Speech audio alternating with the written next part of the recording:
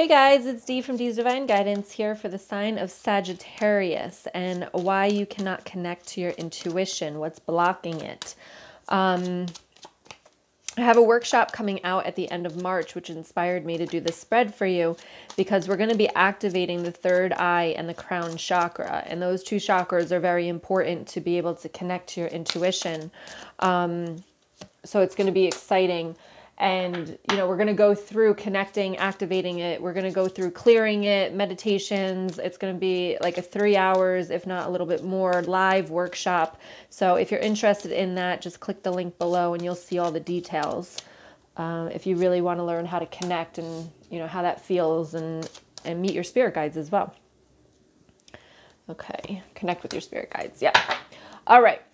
So, whew, let's see. Yes, look at you guys. All right, we've got, and again, remember, these are general readings. Take what resonates, leave what doesn't. The monthlies are already up, so you can check it in the channel, and I will start working on April soon. So those will be out as well. You've got the opportunity card here. Opportunity, you have be assertive and take action. So, you know, I feel like you're not seeing it. I feel like there's an opportunity to connect here,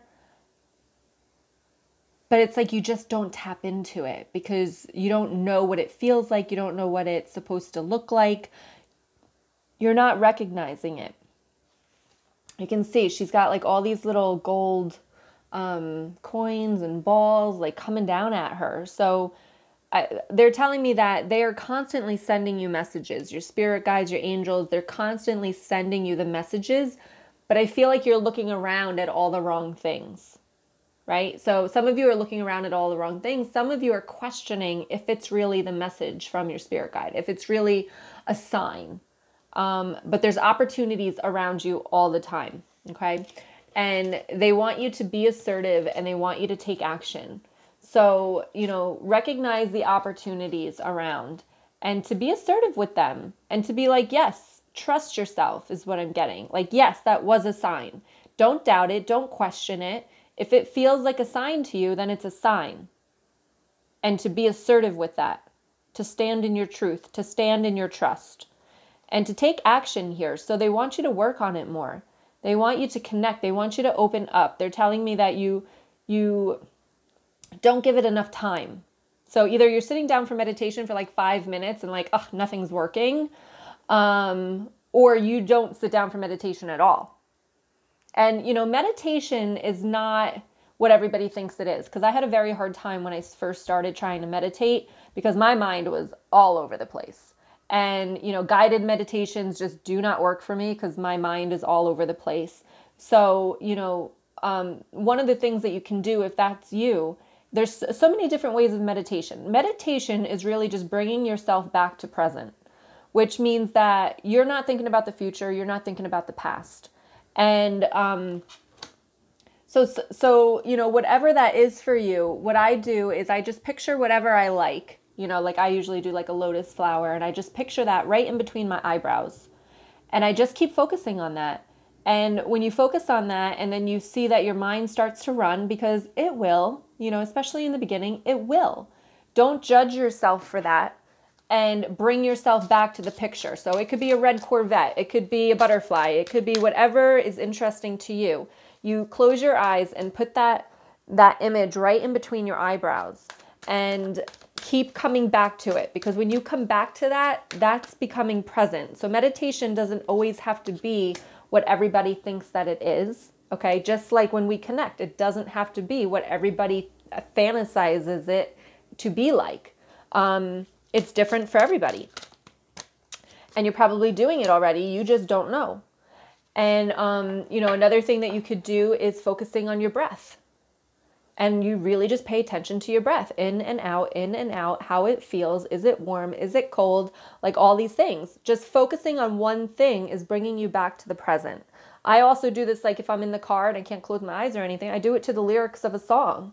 If I am constantly thinking on the lyrics of the song, I'm not thinking about anything else. And that's also meditation, because you're bringing yourself back to present. Okay? I hope that helps you. All right, so you've got restriction, joy guides. So you're restricting yourself here because some of you are kind of distracting yourself with other things because there is a little bit of fear of what that is. And if you truly open up and you open these things up, you activate them, like what's that going to look like? And is it going to be open forever and no control? Like, no, that's not how we work. So therefore in my workshop, I show you exactly, explain to you exactly how to set boundaries with everything and that it's all under your control. It's all under your control. Just like you have to ask your angels for help. They can't help you unless you ask. They can't come unless you allow. So, don't restrict yourself based on fear. And then you have discipline here. So again, you're not being disciplined enough to sit down and do that meditation. It's like you want this, you want it, but are you willing to put the work in? And it's not hard. And that's what I show you in the workshop, like 3 hours, guys, 3 hours. You take this video with you and you can do it whenever. And, but within the 3 hours, you're already going to be connecting. So it doesn't take long. And even after the initial one, it's going to take even less. So you've just got to put the discipline in order for you to be able to, put the practice, no, that's not what I'm trying to say. Like put the spiritual practices in. Okay. So like I explained in another reading, like it's like working out. It's like you've got to keep working it out so that the muscle gets stronger and it's easier to use. In the beginning, yeah, it's weak.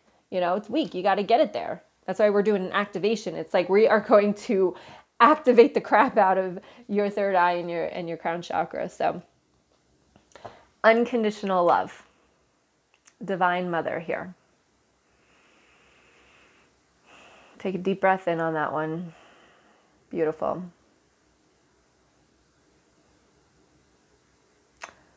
Love yourself for where you are right now. Where you are in this journey. If you haven't been able to connect, it's not your fault. It's just situation and circumstances around you. No judgment. It's unconditional love for where you are right now. And knowing that what you want is coming. And you will get it if you have the discipline. Right? And you take action.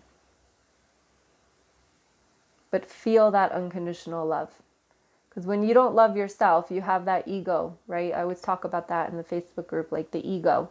Coming in, telling you all these negative things, making up all these darn stories that, want to hold you down and want to hold you back. But when you have unconditional love for who you are and you accept yourself, that's when you can really connect, because those negative thoughts, they don't matter to you. You push them aside. And that's like another exercise thing. The more you do that, the easier it is as well. Okay? So I hope that resonates with you. Leave me comments below. Let me know if that does resonate, if you like this spread. And if you have any questions about your intuition and, what it looks like. Again, we're going to be going over that in the workshop. But if you have any other kind of questions about it, let me know in the comments below. I'll try to help you guys out. Okay. I hope you enjoyed that. Check out the monthly readings for the month of March, and the Aprils will be coming out soon. Much love to you. And if you want to join me in the workshop, so excited about it. Check the link below. It's going to be freaking awesome. Like I'm so excited. I can't even. I wish it was like next weekend. But anyway, all right. Much love to you guys, and I will talk to you soon. Bye.